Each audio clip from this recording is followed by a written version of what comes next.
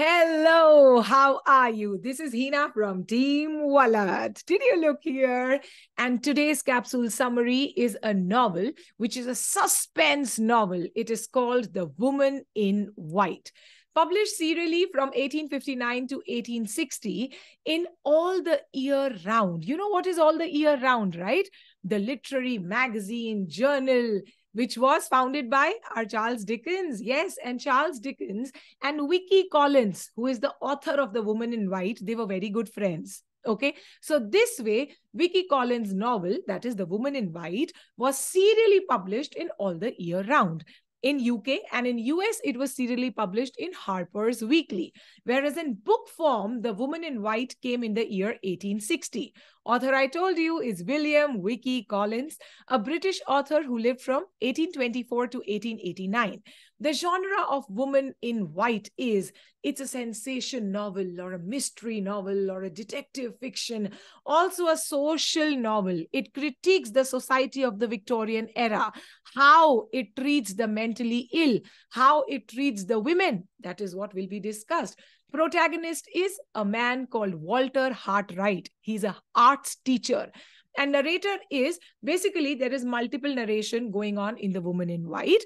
Vicky Collins himself wrote in the preamble, quote, "The story here presented will be told by more than one pen, as the story of an offense against the laws is told in court by more than one witness." Easy.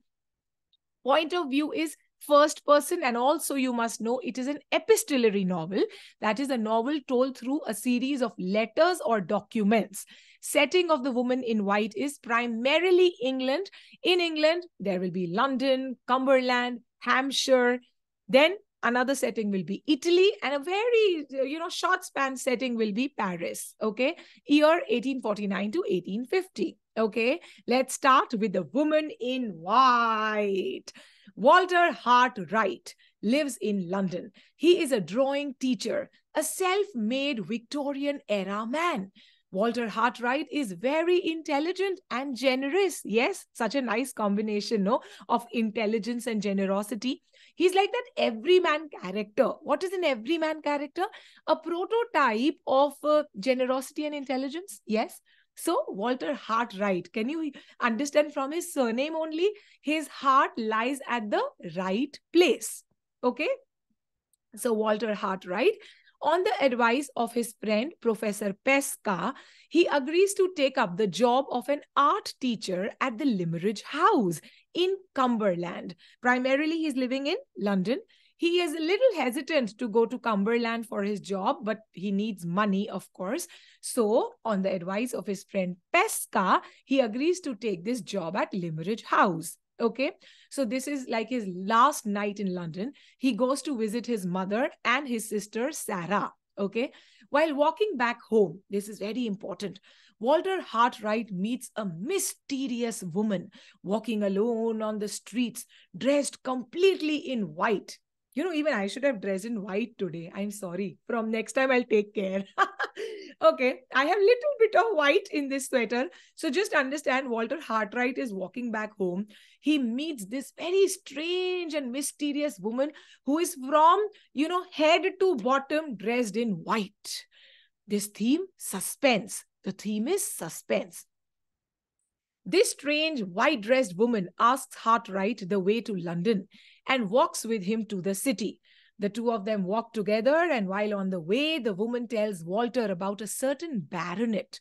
She's again and again saying, "Baronet, I know his secret, baronet." That's it, okay? Walter tells her that, he's an art teacher and he's about to take up a new job at Limmeridge House. Oh, the woman in white starts smiling, listening about Limmeridge House. She used to stay very close to Limmeridge House. She, in fact, knew an occupant of this house, the late and the kind Mrs. Fairley. Okay, here the connection between Limmeridge House and this woman in white begins. Okay, soon Walter helps this woman get a cab and she drives off. But later he discovers from a man that this woman in white is indeed a mad woman who has recently escaped from an asylum. ये लड़की पागल खाने से भाग निकली है. And Walter actually helped her get a cab. So Walter is very quiet, okay, when the policeman is nearby. He says he knows nothing. He moves away. Next day, he begins his journey to the Limmeridge house, okay? So the setting from London changes to Cumberland Limmeridge House. Frederick Fairley is the owner of Limmeridge House. Frederick Fairley is a proud and self-absorbed man who cares less for his family. He treats his servants rudely. Frederick Fairley is a wealthy, hypochondriac landowner. Hypochondriac means when you seriously feel that you are ill. If I will feel, oh God, I have this serious disease, I am hypochondriac. So Frederick Fairley was a hypochondriac. Frederick is the uncle of Laura Fairley. ये हमारी heroine है, remember her name, Laura Fairley, and her half-sister, Marian Halcombe. So Laura and Marian are half-sisters. Marian is elder, Laura is younger. Marian loves Laura, okay? They are more than sisters. Half-sister, forget, they are more than sisters. So now, who is Laura? Laura is the daughter of Frederick Fairley's late brother, Philip Fairley. So, आप मान लो, Frederick Fairley is Laura's uncle, चाचा, हिंदी में बोले तो. Walter Hartright has been hired as an art tutor for these two girls precisely. He's going to train Laura and Marianne in drawing, art, painting, etc. Now, listen about the character sketch of these two girls.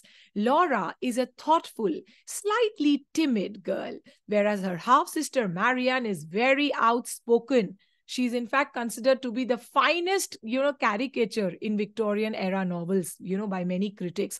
Marianne is intelligent. She's not beautiful, but so what? She has that brain. She has sixth sense. She can sense what is going on in people's mind.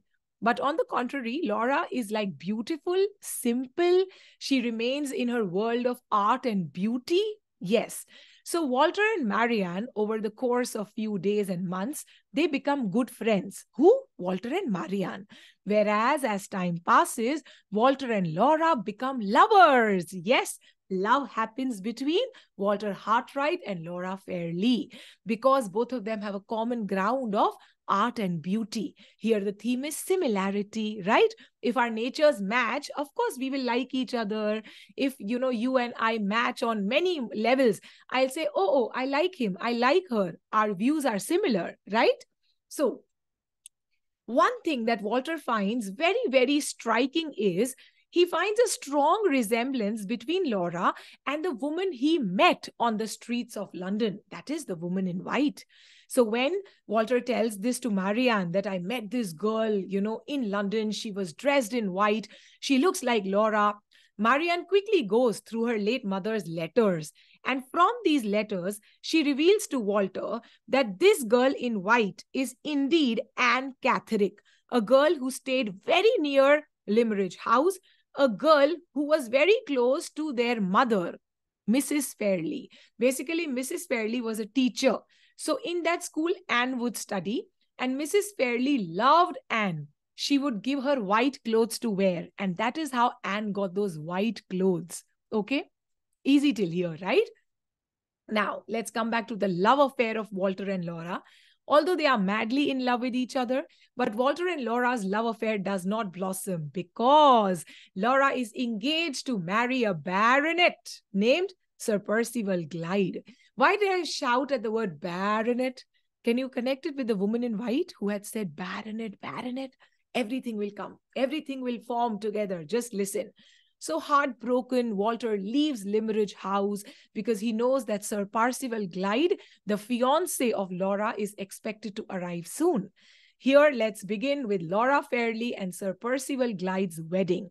Laura is sad because she loves Walter Hartright, but she had made a promise to her, father at his deathbed that I will marry this rich baronet. Who? Sir Percival. Here the theme is gender. Of course, how a woman was forced to marry at that time can be considered true even today, right? Gender. How a woman, if she's given a promise, she has to keep up to that promise. However, before marriage, Laura shows an anonymous letter to Marianne. This unknown writer of the letter warns Laura not to marry Sir Percival. So, after receiving this letter, Marian and Walter, like detectives, they move around the village trying to find out that who wrote this letter, who wrote this letter. And finally, Walter finds out that it is the woman in white, the one who was in London. She's come to Cumberland. She keeps on coming to Cumberland. She keeps on visiting Mrs. Fairlie's grave. She is the one who has written this anonymous letter to Laura, telling her not to marry Sir Percival. Oh. Nonetheless, the marriage does take place. Walter, heartbroken, returns to London. Marianne's sense of judgment allows her to see Sir Percival's alleged nobility, which means that Sir Percival is very charming and noble on the face. But Marianne feels that Sir Percival is deceitful and is hiding something dark secret. Okay. And also, Laura's friendly dog always barks at Sir Percival. So Marianne has this sense about Sir Percival that he is not a correct man and not a correct match for her sister. But the marriage has happened. Okay. So despite all this, Laura and Sir Percival become husband and wife in December 1849. But after the marriage, the lawyer of Laura, Mr. Gilmore, on saying of Sir Percival, on the orders of Sir Percival, makes a marriage settlement. According to this marriage settlement, if Laura dies without an heir, if Laura has an affair, anything, Sir Percival would become the heir of Limeridge House, because Laura would become the heir of Limeridge House after Mr. Fairlie dies. This you should know. So now Laura's husband would become the heir of Limeridge House if she dies, if she does not have an heir, if she has an affair. And also Sir Percival would receive £20,000, which was quite an amount during that time. Easy. Let's move to the honeymoon of Laura and Sir Percival, which happened in Italy. And they were in Italy for good 6 months, where they were accompanied by, you should know, Laura's aunt, basically Laura's papa's sister. Okay, her name is Countess Fosco, and Countess Fosco's husband, Count Fosco. Count Fosco is the closest friend of Sir Percival.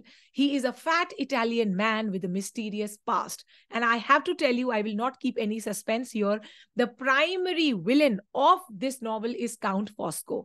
Of course, Sir Percival also is, but Count Fosco is very intelligent and very, very maneuvering. So remember these two villains in The Woman in White, Count Fosco and Sir Percival, they are very good friends. So after spending 6 months in Italy, Laura, Sir Percival return to England, and they go to Sir Percival's estate at Blackwater, okay, in Hampshire. And they are also accompanied by Count Fosco and Countess Fosco.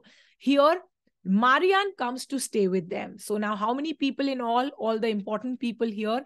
Laura, Sir Percival, Count Fosco, Countess Fosco, and Marianne. They all stay at Blackwater, which is the estate of Sir Percival. Months pass. Marianne and Laura develop a very strong dislike for Count Fosco. They feel Count Fosco is a cunning man. Marianne senses that Count Fosco is plotting something against them. Moreover, Sir Percival's noble nature changes. He becomes ill-tempered towards his wife Laura. Here the theme is appearance versus reality. Just few months back, Sir Percival's appearance was noble and gentle. And now the reality is striking. He's become this ill-mannered man. One day, Laura meets Anne Catherick around her house and followed them in Cumberland and followed them in Hampshire and has been following Laura. The Woman in White has been following Laura. Anne is now terminally ill, which means she has very few days to live. Okay. Anne, who is terminally ill by now, has been following Laura secretly along with her servant, Mrs. Clements. Remember, Anne is the one who has run away from the mental asylum. She's a mad woman. Yeah, that is what everyone says. She's a mad woman. We don't know for sure. We'll come to know. So Anne follows Laura with her servant, Mrs. Clements. Anne tells Laura she knows a secret about Sir Percival, but they cannot talk just then. They decide they will meet the next day. Sir Percival comes to know about this and he quickly locks Laura in her room, forces her to sign an undisclosed document. This document is basically Sir Percival should be allowed to use those £20,000 of money, but Laura refuses to sign this document, right? After this, Count Fosco and Sir Percival start plotting something. And when they are plotting, Marianne overhears them. Listen, one night, Marianne overhears Sir Percival and Count Fosco talking in the garden. They are planning to kill Laura. Reason? So that Percival receives all her inheritance. Marianne is scared. She gets ill with typhus because when she was hiding, she got completely soaked in the rain. So the servants and Laura are told that Marianne is sent back to Limerick because she has become ill. Now, the devilish plan of Count Fosco and Sir Percival. Listen, the two men are desperately hunting for the woman in white, that is Anne Catherick. Along with that, Sir Percival tells all the servants in his house to leave, but the major servant, that is Mrs. Michelson, the major housekeeper at Blackwater, she is told that Marianne has left for Limerick due to her illness, and she should take Laura to the railway station the next day because Laura is also supposed to go to Limerick. So Mrs. Michelson follows. When Mrs. Michelson returns from the railway station, leaving Laura for Limerick house, she finds Marianne still at Blackwater. Mrs. Michelson is scared. She's sure that Sir Percival is plotting something bad against the sisters. Right? When Laura gets to London, she's taken to stay at Count Fosco's house. But next day, everybody is told that Laura is dead. Laura has died from a heart failure.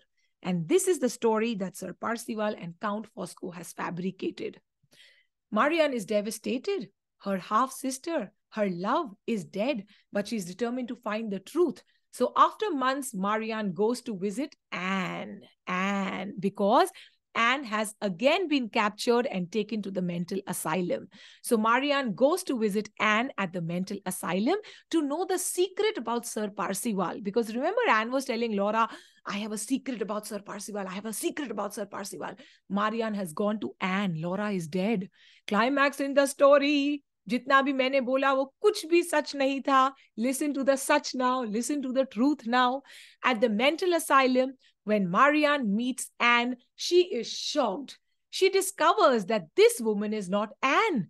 This woman is Laura, her half-sister. It is Laura who has been thrown in the asylum in the place of Anne. Here the theme is exchange of identities. Remember, there's a strong resemblance in the faces of Anne and Laura.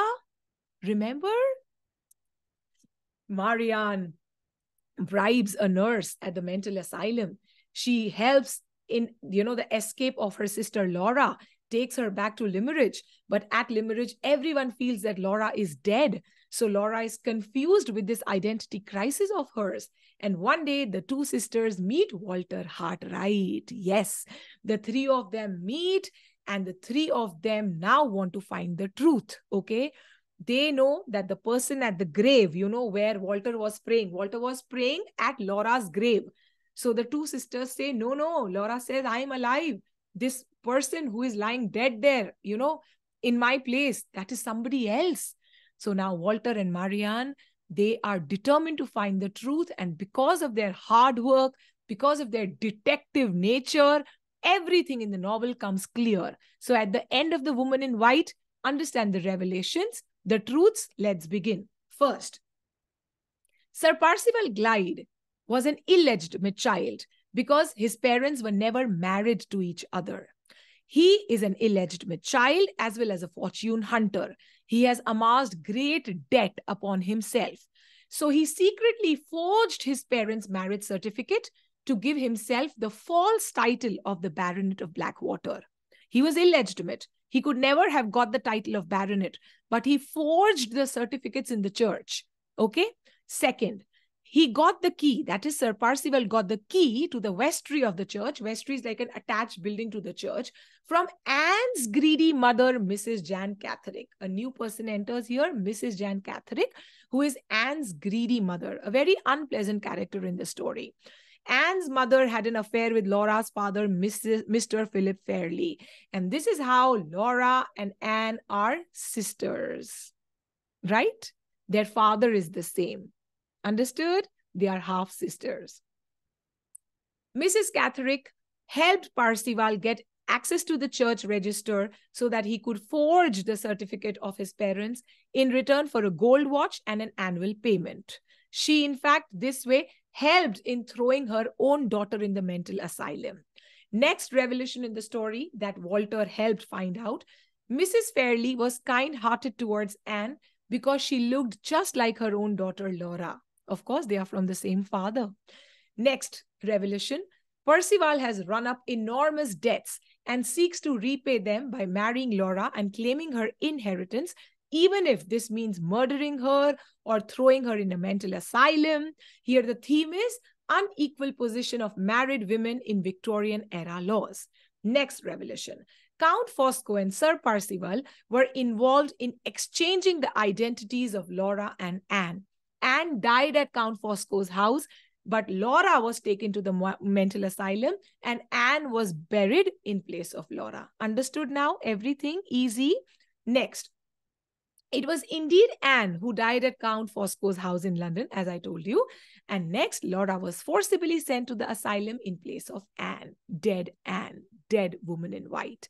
At the end of the novel, Sir Percival causes his own death. Yes, Sir Percival is killed. How? By trying to set the church on fire. Remember, he had forged the certificate of his parents, made a fake marriage certificate. He wanted to destroy these documents so that Walter could never get his hands on them. In trying to destroy these documents, he destroyed himself. He caused the fire at the church, which killed him. Then Mrs. Catherick writes a letter to Walter to tell him that Anne never knew any secret about Sir Percival. All she would say that I know a secret about Sir Percival, but she never knew any secret. Sir Percival locked her in the asylum just in case she did know the truth. And in the midst of all this chaos and confusion, Walter and Laura marry. Sir Percival is dead, remember?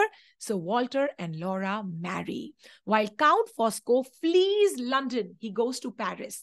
So now let's change the setting from London to Paris, England to Paris, actually. A few months later, Walter gets a job which takes him to Paris. While walking on the street, passing a museum, he sees a dead body. Whose dead body it is? Count Fosco. Count Fosco was killed by an agent of the Italian Nationalist Secret Society whom he had betrayed, of whom Professor Pesca is an eminent member. Remember Professor Pesca, Walter's friend? Oh God. And at the end of the story, Walter and Laura have a son together. And when Mr. Fairley dies, they move to Limeridge House and Walter's son becomes heir to the property. So who the Limeridge House belongs to now? Walter and Laura's son. Yes, nice. Did you like it? With this few points to ponder in The Woman in White, Collins' novels chronologically, understand, first Antonio, next The Woman in White, next The Moonstone, very important novels of Collins. Collins' tombstone is dedicated to, quote, the author of The Woman in White. And last point to ponder, The Woman in White is an epistolary style novel, as I told you.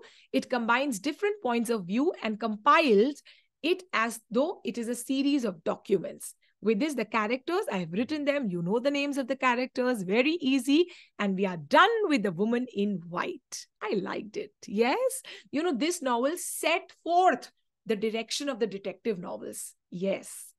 If you loved it, kindly comment down. This is Heena from Team Vallath. Take very good care of yourself. Bye-bye.